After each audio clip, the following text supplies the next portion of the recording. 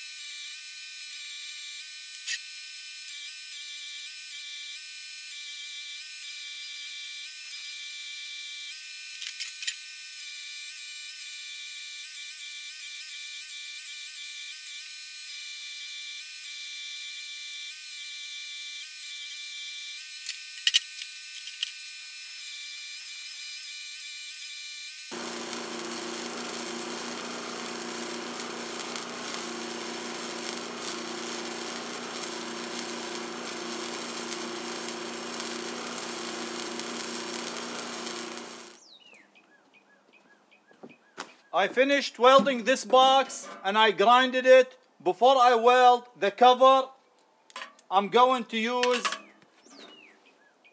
these 4 holes to mount this to the machine.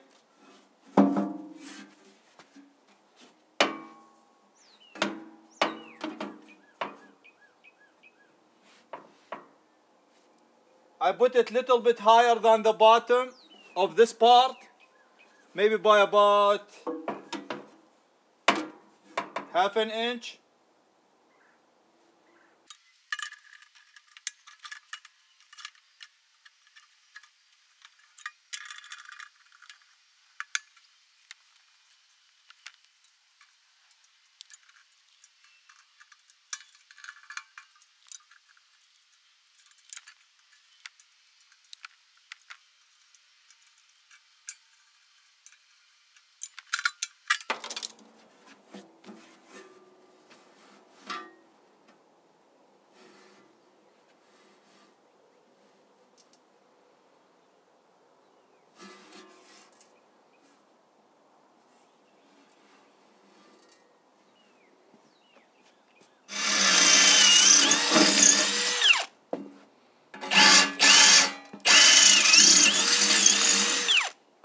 Now the only thing left is the lid.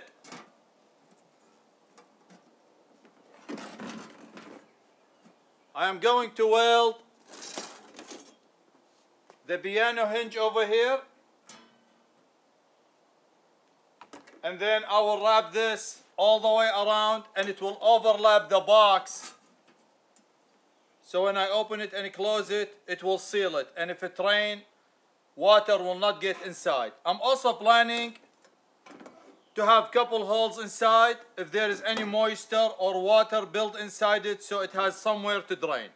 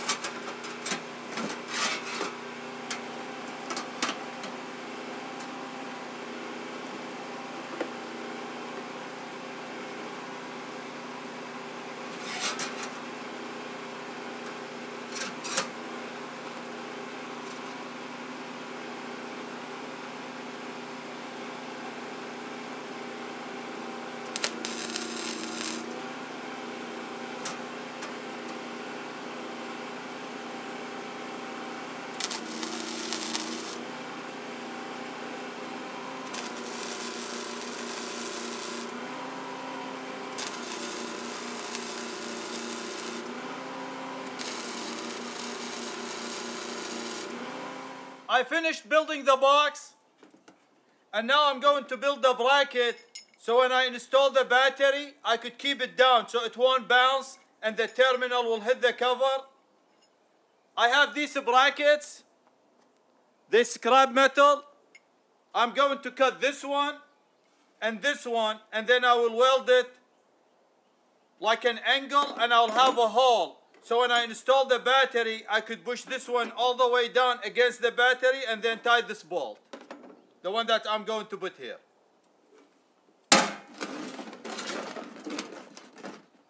And I welded these 1/4 inch rods, so this area will be smooth. When I install the cables and the wire, they won't be damaged. If I just use the edge of the sheet metal, this will damage them.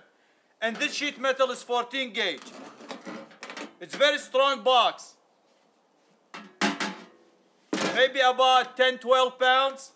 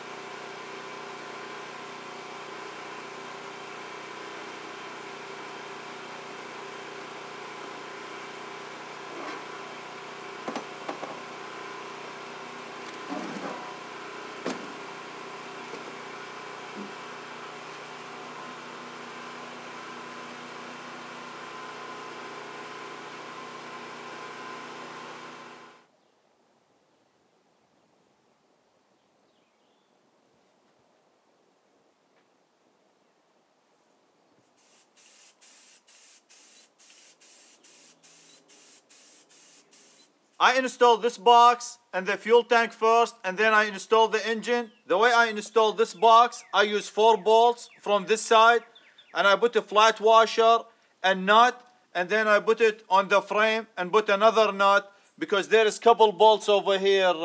They hold the idler for the belts. And now I'm ready to install the battery.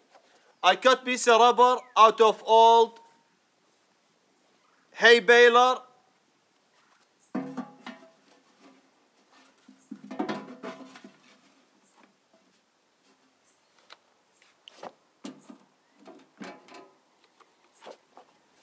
And I cut another piece and looped it like this.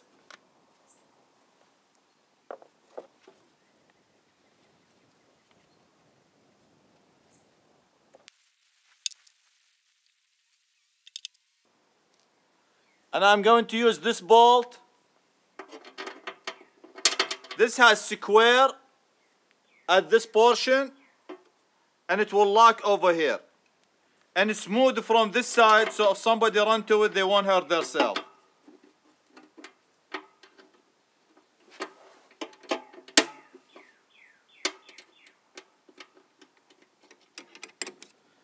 I always like to install the positive side first, because if your wrench hit the box or the frame, especially on your car, it doesn't cause a spark.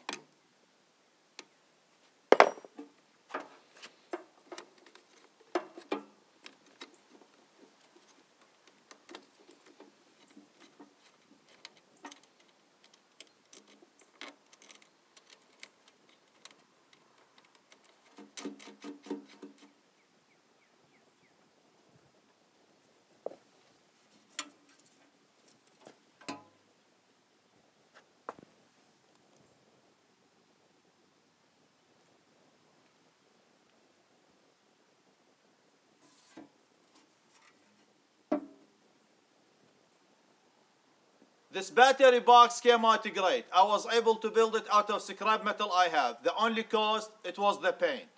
and I made it universal. In the future, if I decide to scrap or sell this machine, I could remove it and install it on something else.